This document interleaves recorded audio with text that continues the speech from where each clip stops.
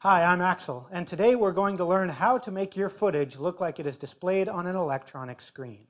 This is useful in a variety of situations, including closed-circuit television, security cameras, or computer screen replacement.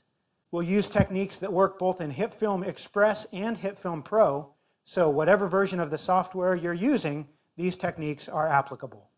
You can download the project and related video files in the description down below, and let's all get started.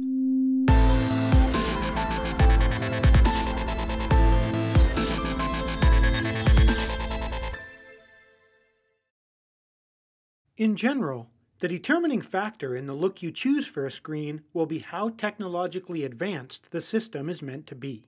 Or, in other words, how expensive it is. If you're looking at a traffic cam, or maybe convenience store or motel security cams, then they're going to be low-end, probably black and white with poor resolution, low frame rates, and heavy scan lines. But if you are an airport, a top-secret government agency, a genius billionaire playboy philanthropist, or maybe an amusement park with live dinosaurs, then you can probably afford color images, a higher resolution, and more detailed text or graphic overlays. So we will look at several techniques focusing on three areas: resolution, scan lines, and color. You can then use combinations of these techniques to create a variety of results. One thing that is always true when you are depicting a screen, whether it is CCTV, a television within your frame, a computer display, whatever, one thing that always holds true is that the image quality is inferior to the surrounding project. The main video is meant to seem like reality, and the screen needs to feel inferior to that. Let's create a new grade layer, call it resolution, and look at a few options for reducing detail. If you are in HitFilm 4 Pro, add a bilateral blur effect to the grade layer. If you're using HitFilm 4 Express, this effect can be purchased in the Repair add-on pack. The bilateral blur effect allows you to blur out details in the layer while still retaining defined edges. Let's reduce its effect a bit by bringing the radius down to 2, and this gives us the sort of creamy look that we expect from video screens with very little effort. But if you're using HitFilm Express and haven't yet purchased the Repair pack, then you will need another option. So here's a free way to get a similar result. I'll disable the bilateral blur and then add a blur effect and set the radius to 2. Then add a sharpen effect and let's try retrieve some of that detail. Set the strength to 100% and the feature size to 3. Balance out the blur radius and the feature size of the sharpening to adjust the effect to what looks best for your footage. Another option that you could use in the free version is the mosaic effect, where you can define the exact number of blocks used to make up your image both horizontally and vertically. Mosaic gives a blocky digital appearance if you need that rather than the creamy video look. Digital grain is another option for degrading your picture quality to simulate video and is easily achieved using the grain effect. The main thing to remember with grain is not to overdo it. Once the grain becomes obvious, there is probably too much of it. Usually, you'll want to enable the monochrome option, then reduce the amount to around 10, and set the size between 0.3 and 0.5, somewhere in there. CCTV systems are frequently storing the images they record, and they will often use a frame rate of 1 or 2 frames per second to fit as much time as possible into the available storage. We can replicate this using the stutter effect, which is included in both HitFilm 4 Express and HitFilm 4 Pro. Set freeze frames to your frame rate, in this case 25, or whatever you want the duration of your frames to be. We could do 12 or 15 frames for a slightly faster frame rate, which sometimes plays better in the context of a film. For more advanced video systems, this option can be skipped entirely, as they are likely to show real-time, full frame rate video. So, we have looked at a variety of ways to degrade your footage. These can be combined or used individually depending on what you need for your scene and what you like. And there are other options we didn't look at, such as film grain, halftone color, and TV damage. If you're looking to create a malfunctioning screen, TV damage is awesome for that. Up next, we will look at scan lines. So let's create a new grade layer called scan lines, where we will place these effects. If you have HitFilm 4 Pro or if you have purchased the starter pack for HitFilm 4 Express, then add the scan lines effect.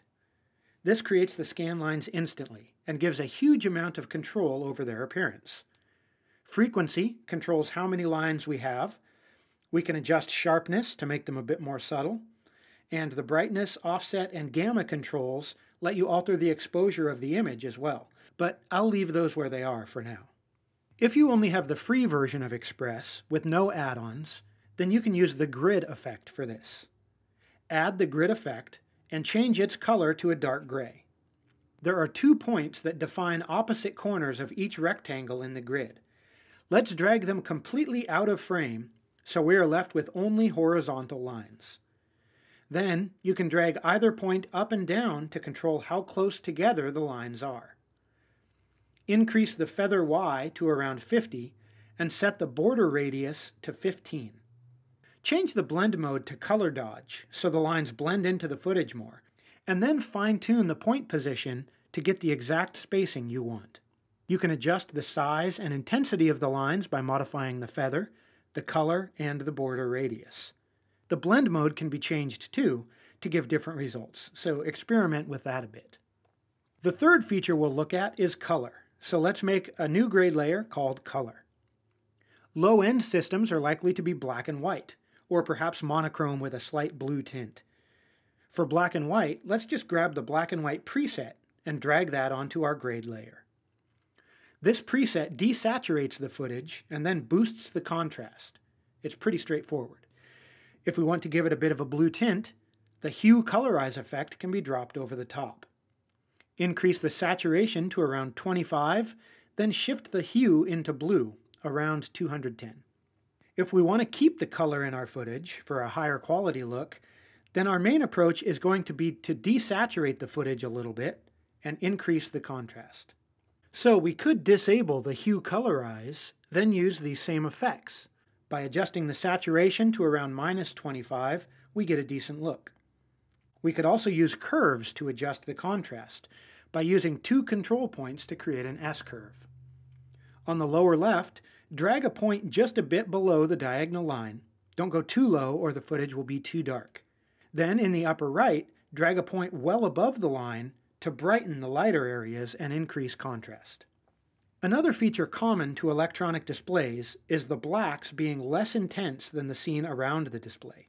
We can easily gray out the black point with curves as well, by grabbing the bottom handle and dragging it straight up the left side. Adjust the secondary control point to smooth the S-curve back out. Curves also make it quick to shift the color image a bit toward blue, should you wish to do so. Just switch to the blue curve and drag the middle of the line up to the left. So, we have looked at a variety of methods to handle degrading your footage, creating scan lines, and adjusting the color to make it look like an electronic screen. Try combining different versions from each of our 3 grade layers to get a feel for the variety of looks that these basic adjustments can give. Then, you can find just the right combination for your project. The last component that frequently gets used on screens is text and graphic overlays. CCTV is likely to have a camera name, a date, and time code. HitFilm includes a timecode effect in both the free and pro versions that can be dropped in to create an automatic counter in either frames or milliseconds. In this example, I have applied the timecode to a grade layer and adjusted its center to align it with the box in my overlay. I also have 2 text layers to generate the camera name and date. When adding text for this sort of overlay, it is generally best to use plain sans serif fonts. Also, note that when using text or graphic overlays, having our effects on a grade layer is quite convenient, as we can just drop the overlays under the grade layers and they will receive the same adjustments as our footage. If you are looking through a video camera, you may see a record icon and a battery indicator as well.